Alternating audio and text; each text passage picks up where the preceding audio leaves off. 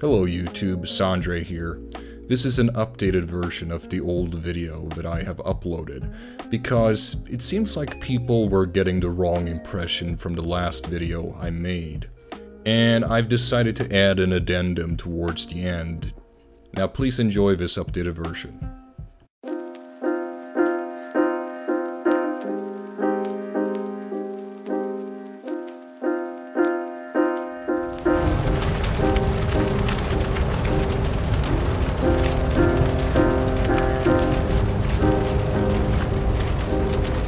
Hello YouTube, Sandre here. Today I'm going to talk about a topic that is very controversial and very much contested from all sides in the scientific arena. What I'm going to talk about is the notion of just how much of IQ is heritable and how much is due to environmental influence. I'm not going to talk about the topic in general. However, what I am going to do is talk about a certain paper that I have seen being shared around in discussions online, usually from people within the alt-right, for instance, who push this paper as some kind of evidence that IQ is in fact mostly, or at the very least, 50% inherited. Now, I recently decided to take a look at this paper properly and see what I could find. Whatever the result would be from my analysis, it would be educative.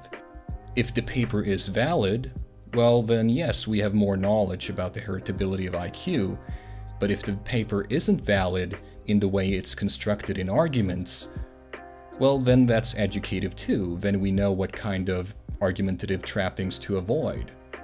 Basically what I'm saying is, I looked into the paper as an academic, regardless of the results that I would find. Now, before I begin with my analysis of this paper, let me just give you some pre-info that you should keep in mind before you go on to my analysis. This paper has been pushed in discussions to suggest that specific genes are responsible for high intelligence. I just want to make this clear to anyone who is pushing this notion. That is simply not true. Specific genes for intelligence isn't really well supported in genetics at all. There are some genes we know that are essential to the ability to form a higher intelligence, such as genes dealing with dendritic spine formation and density. Examples are MECP2 along with methylation of DMTI/3. We also know that some genes are definitely involved regarding dementia being developed in certain individuals, which in turn can affect your intellectual performance. But the notion that there is a strong genetic case to make for the idea that specific genes have been found to lead to high IQ is simply not true. There is no such case to be made at all. The evidence is very much lacking. Now I will go on to my analysis of the paper. The paper is called Genome-Wide Association Studies Establish that Human Intelligence is Highly Heritable and Polygenic. Notice the word polygenic, because we're going to get back to that in my analysis. In the paper, they describe that to find out as much as possible about possible genetic differences, they analyzed about 550,000 single nucleotide polymorphisms. The sample group was about 3,500 adults. The age group ranges from teens to people of 90 years old.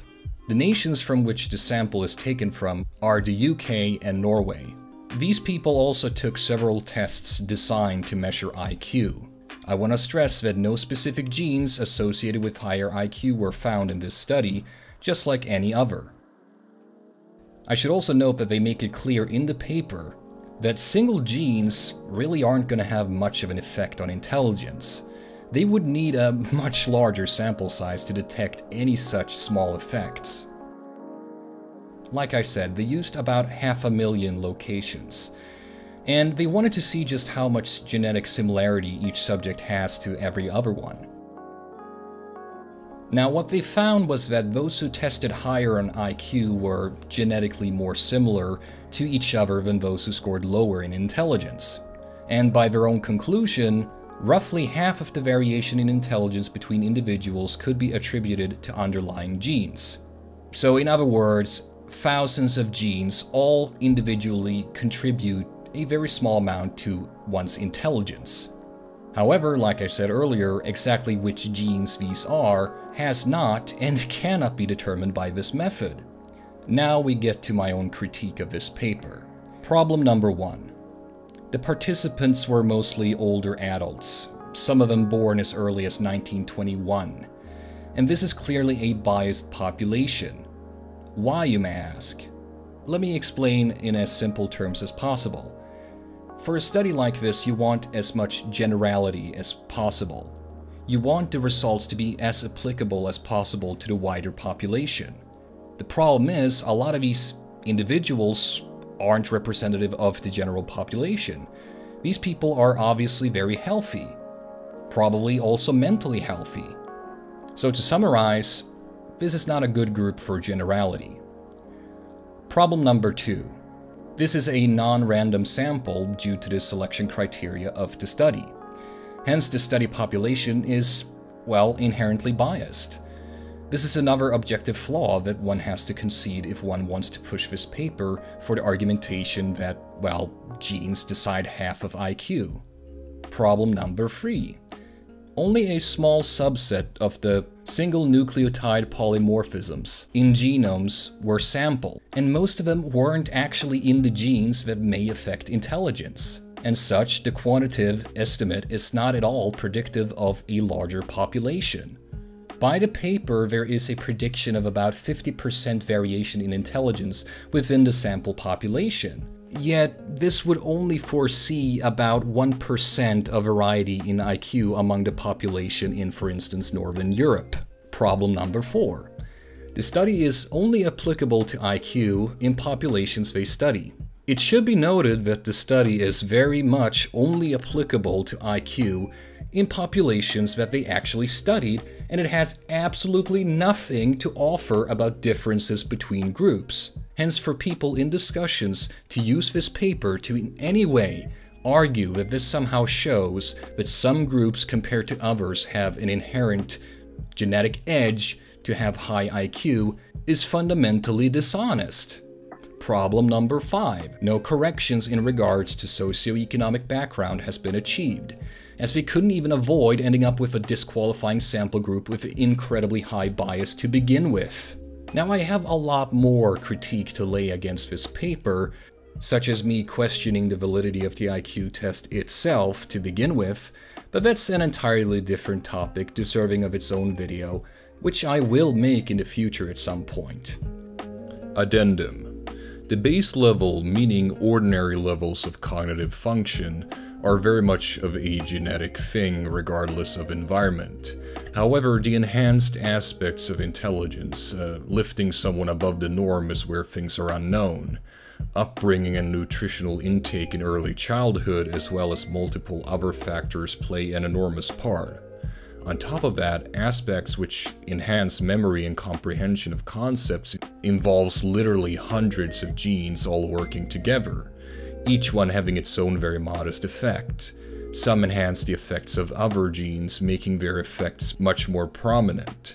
There is, in other words, a collaborative mechanism at play, which might very well be impossible to fully comprehend. Citing the geneticist. It's kind of like bricks in a house. The better each brick is, the better the house holds up, but one single brick isn't going to make the house go from okay to awesome and vice versa. There's a few genetic components which are critical in early childhood, like BDNF, which promotes neural growth and dendritic spine formation. When neurologists talk about neuroplasticity, they're often talking about the spines. Spines have incredible propensity to shift. It can literally take seconds for them to change. So genes that affect the maturity of spines are critical towards increasing connections between brain segments, also stabilizing shaky signals in a single neuron so that the signals don't get wacky further down the line. For example, let's say a few dozen neurons fire off a signal involving forming a memory for a test, and they're trying to enhance this pathway, but you've got shitty myelination in that cluster. Well, the signal can lose strength as it heads down the axons and the memory doesn't form as strongly. But if you have lots of spines bridging the gap between these individual neurons, they'll stabilize the signal and even enhance it. So yeah, it's little bits from a combination of many genes that can push someone up the ladder noticeably. How much of that is motivated from the external stimulus of things like good education, family, and friends? We don't know is the answer. And that has always been the main point of these videos of mine regarding IQ and heritability. I've tried to make it clear to my detractors so as to make it harder to strawman my position, but still I need to just spell it out. I am not denying the role of genetics behind intelligence. I am merely pointing out that we do not know how much genetics plays a part. It could be half, as this study suggests, or it could be more. However, no evidence exists to claim that it is half or more. I hope you have been enjoying this video as much as I have enjoyed making it. The next video is going to be about false correlation in twin studies regarding IQ. Thank you for watching. Bye!